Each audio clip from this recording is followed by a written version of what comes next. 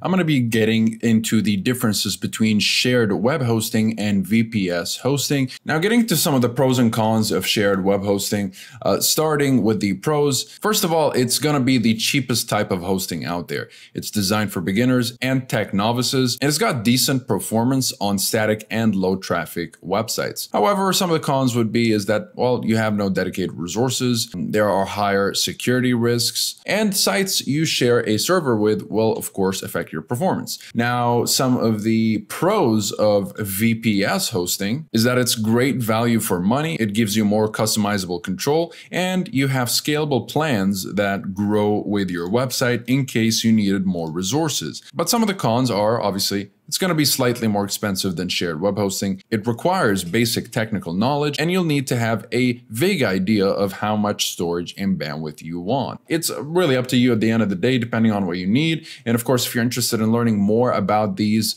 web hosting providers, you'll find full reviews in the description down below. And you also find links to pricing discounts if you'd like to save up a little bit more.